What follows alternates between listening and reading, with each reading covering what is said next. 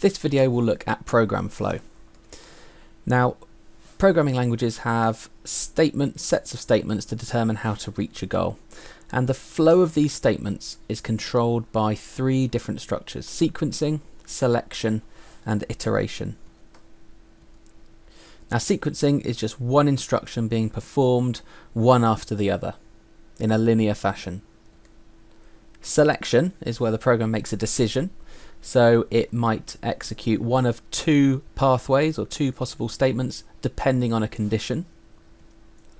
And iteration is where the program repeats itself, so it might loop either for a set number of times or whilst a condition is true. Now, with sequencing, as we've just said, it's a control structure where a computer executes every instruction in the order in which they are written. So here's an example of a program that uses sequencing and only sequencing. We input number 1, we input number 2, we then add those two numbers together, storing the result in a variable called answer, and then printing the answer to the screen. Every instruction there is in sequence, it's in order, it's going to be executed one after the other from top to bottom. So each line is executed before moving on to the next. Now with selection, this is where a program might make a decision, and it's a conditional operation. So we sometimes want our programs to act differently when certain situations, certain conditions occur. And selection allows us to do that. It's a control structure which contains instructions that do not have to be executed in sequence. It's non-sequential. There are two main types of selection. You've got an if-else statement where there's two possible pathways, and you've got a multiple selection. Often that's used with a case statement where you could have one of many possible pathways. So if we look at an if-then-else statement, these are used to see if a condition is true or false, and if the condition is true, then a certain set of instructions will be executed, and if it's false, then a different set of instructions will be executed. So here is an example of the central heating program, and you can see we've got two if statements. The first one, if the temperature is less than 19, then we either turn the heating on or we proceed to another if statement, and if the temperature is greater than 21, then we turn the heating off or we proceed round back to the start. Now, as said before, sometimes we might want one of many possible instructions to be executed depending on the condition, and in those cases we use a case statement. Now, a case statement makes use of, in the case of, to select one instruction from a set of instructions depending on the value of a variable. It does the same job as multiple nested if-else statements, but it's more efficient. Now, Python doesn't really have a proper case statement, but this is an equivalent, and we're just saying that if the month is 2, then we print one statement, else if the month is 4 or 6 or 9 or 11, then we print another statement, else we print another statement.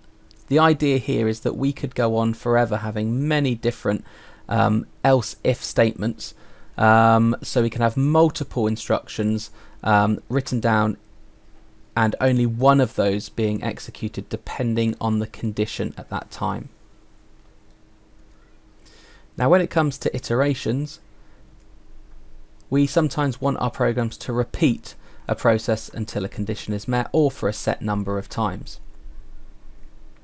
So there's two ways to get our code looping: either counting a set number of loops or setting a condition which has to be met for a loop to end.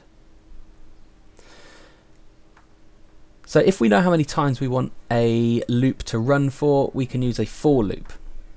So this uses a counter which will repeatedly execute a block of instructions for a set number of times, and the counter can go up or down in different steps, and when it gets to the end value, then the loop will finish. So here is an example where we've set up a for loop.